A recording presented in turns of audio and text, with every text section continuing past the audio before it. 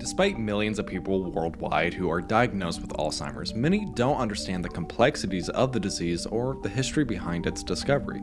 Alzheimer's disease is a type of dementia, an umbrella term that refers to a collection of symptoms, including memory loss and cognitive impairment and behavior changes. More than 55 million people worldwide have dementia.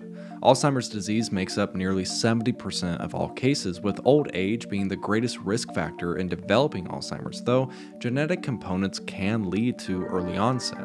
But to truly understand this disease, we have to go back to when it was discovered.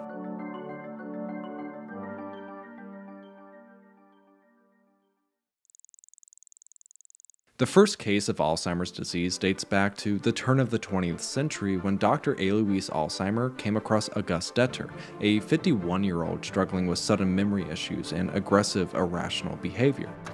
After Detter's death, Alzheimer's examined her brain and found it had a strange collection of molecular pileups. In a twist of fate, Alzheimer's findings were lost until 1995 when they were rediscovered and published in a translated version. Scientists now know these pileups are created by two distinct molecular formations, plaques and tangles. Now, both of these issues within the brain are fairly complex. Imagine plaques as clumps within your brain made of a sticky substance called amyloid beta peptide, or A-beta. As more of these clumps appear and stick to one another, they prevent the neurons in the brain from functioning properly, leading to impaired thinking and memory recall. Misfolded proteins called tau tangles act in a similar way. Tau proteins are small cellular strands that help neurons function. In the brains of Alzheimer's patients, these strands stick together into so-called tangles inside neurons and inhibit the healthy function of the brain. It is unknown which molecule, plaques, or tangles, or both, or something else, is the primary driver of Alzheimer's.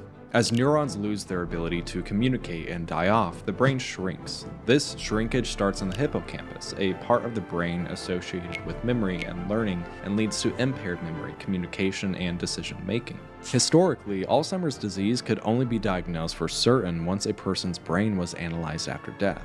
Currently, there's no cure for Alzheimer's, and there's no single test to detect it.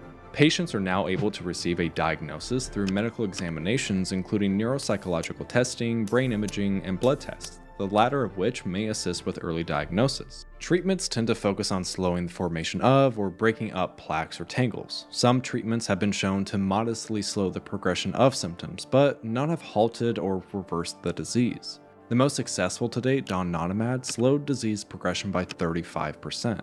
The pursuit of understanding Alzheimer's continues, with the hope that one day, experts will not only comprehend the intricacies of Alzheimer's, but also find a cure for it.